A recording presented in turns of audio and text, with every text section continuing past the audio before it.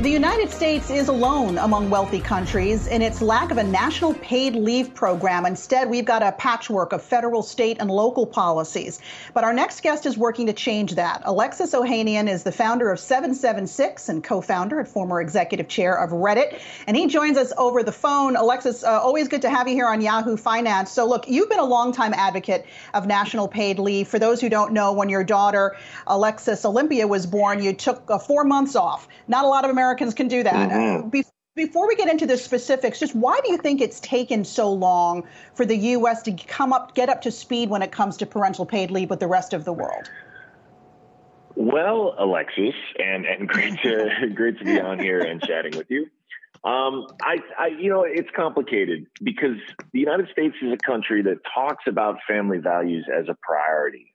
Both parties do. This country, I think, culturally talks a lot about valuing family and it being the bedrock of society. And I think the talk is finally running out for more and more Americans who realize that we are owed this opportunity. When a new life comes into our families, that is the most crucial time for both parents to be able to be there and a part of it. And no parent should have to choose between being with their newborn and their partner or saving their career. And I was lucky because I ran the company. I took full advantage of the policy that we had at Reddit.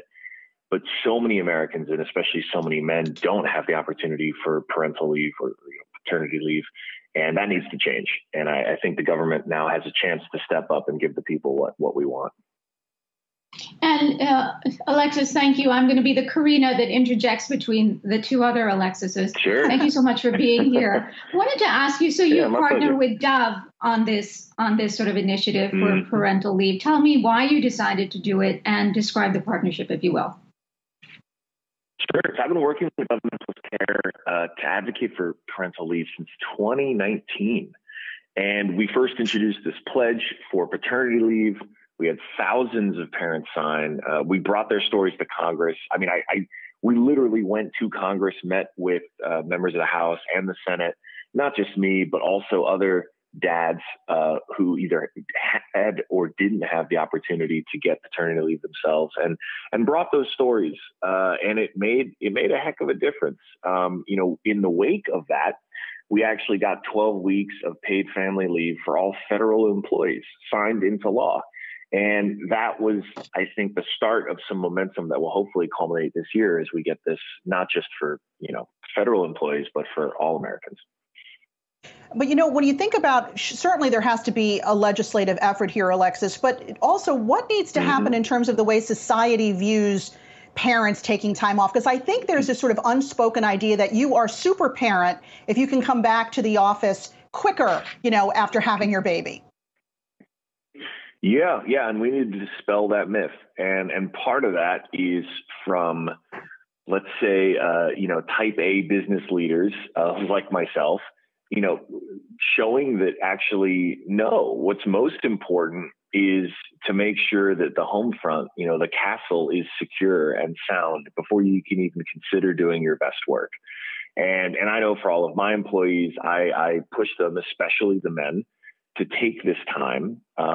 Because that's what's going to ultimately change the culture. And you're right. Yes, parents, men and women, must feel empowered to take leave. And this needs to get normalized. And certainly women bear the higher sort of brunt of this today in the workplace. But it shouldn't be a liability just to have a uterus in America. It really should be something that every new parent sees an opportunity to take. Even and especially the men. And I think the way this changes is in particular, more and more men normalizing it, more and more men talking about it. And what excites me is that this new generation of male CEOs in particular that we invest in and back at 776, they are more motivated and more aware than ever about not only providing this for their employees, but then taking advantage of it and talking about it. And look, how many of us have been on Zoom calls in the last couple of years and had our kids barge in or drop through? Maybe not always on live television like that guy on the BBC, but even that normalization makes a difference. No one of us who has a child can really say that there is a gulf or a barrier between work and life. It blurs. And this is the most crucial moment in welcoming a new member to the family that we need every American to have to be able to have access to paid leave. And I feel like I may be the anomaly here or the crazy person in the room because I had my child, I remember, 10 weeks early. She was in ICU for 6 of those weeks. And I was begging my boss, please let me come back to work because I just wanted some normalcy in my day. But, it was great to have that flexibility and obviously be offered the time to take as much time as I needed to be at home with my child, obviously. I wanted to ask you, in this sort of worker-driven economy, job market right now, how important is it to offer parental leave when employers are looking at recruiting, people for jobs? Well, so it is vital. Offering paid leave it's become table stakes in the tech industry where the talent war is the most fierce. And, my founding partner here at 776, Kaylin Holloway, she was our head of people and culture at Reddit and created that policy that I ended up taking. We know now for anyone trying to attract the best and the brightest and retain them, you need to have this policy. Now, that's great for companies that are, that have millions, hundreds of millions of dollars, lots of money to invest in their employees. Small businesses, though, are such a crucial part of the economy. They don't have the access necessarily to those kinds of dollars. And that's why a federal policy is so important, because it's going to lead to healthier outcomes for all. And I want to say this, look, I say none of this to your personal story. I want every American to have the option. And I really do think that at the end of the day, it's not to prescribe you have to take the time. And more importantly, it's to give the peace of mind and the flexibility. And I've had employees who have had their third kid and they say, look, you know what, Alexis, to be honest, like, we got this. Like, I'll take a few weeks off and then we're going to be fine. But I still push them to say, look, at least consider taking off every Friday after that and work a 4-day work week or whatever. Again, whatever works for you and your family. But you can use this time flexibly. And just that little bit of difference gives your family more freedom. It gives your partner a day of support. It gives it gives you optionality, and no one's going to miss you if you take, let's say, that one day out of the week. Like it's changing the mindset around it being this binary thing that also I think this will accomplish, because that's exactly how I thought, actually, until I got presented with building our paid leave strategy. And I was like, oh, okay, this makes a lot of sense for folks. And it's that opportunity, because at the end of the day, I don't think there's a single one of us in this country who wants an American to have to choose between their kid and their partner and a paycheck. That decision, yeah. It is to be put in that place is not something I think any American should want, because the families really are the bedrock, and we deserve to make sure everyone has that opportunity. Absolutely. Hey, look, Alexis, since we have you here, I got to ask you a couple of tech questions quick. I know there's been a lot of reports out there that Reddit, the company you co-founded, is getting closer to becoming, going public. We don't know for sure yet. And I know that in 2020 they had revenue of 170 million, still not profitable yet, but they're looking at being valued at upwards of $10 million. What's your thought on, or $1 billion? Sorry, excuse me, $10 billion. Right. What's your thought on Reddit going public, and also at that valuation? I'm going to give you a giant no comment on that one. I will say, look, in the wake of my resignation last June, I was really heartened to see, the company respond by banning, I think, 3,000 hate communities, by honoring my request to be replaced by a Black director. Like, I think those changes aren't just good for society, they're good for business. They're good for the bottom line. And seeing the company's revenue growth since then, as a result, it makes me so happy to see. So I think, I can't comment on any IPO plans. I do think at the end of the day, we've reached a new era in the last year as more and more people realize the power of community. And I just want to see it live up to the best of what community can do. And optimistic to see that happen. And would love you to get your thoughts on Facebook. You know, it's been a tough few weeks. We had that whistleblower go before Congress to shed some light on problems internally there at Facebook. We've also got, they had a worldwide outage of Facebook and a lot of its apps. You know, a lot of people talk about Facebook being like sort of the Teflon company. It keeps bouncing back. What about this time? Does this time feel different? And do you think maybe it's time for CEO Mark Zuckerberg to step aside and allow new management?